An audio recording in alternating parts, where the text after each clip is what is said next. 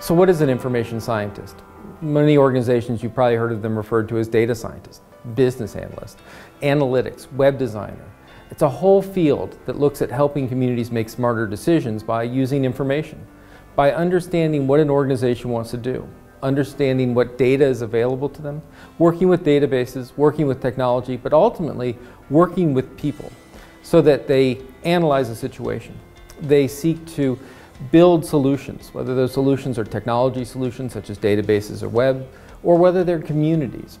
They manage the implementation, and ultimately they help lead organizations to improving their place, whether it's in a community, whether it's in a company, or whether it's in a marketplace. Students get one-on-one experience with the faculty, and that could be through internships, through research, through community service projects.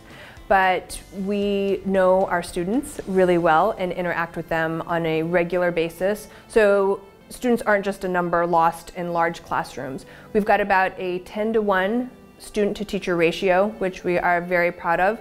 So students have the opportunity to really interact with faculty. We also are developing a community among the students with different types of organizations, different types of clubs, different types of service activities, and all of these things add to your toolkit and your skill set, basically.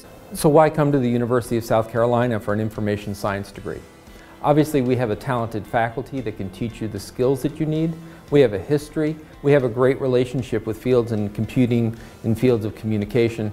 And really, we have the ability to work with communities, in communities, through internships, making a real difference from the first day that you start the degree.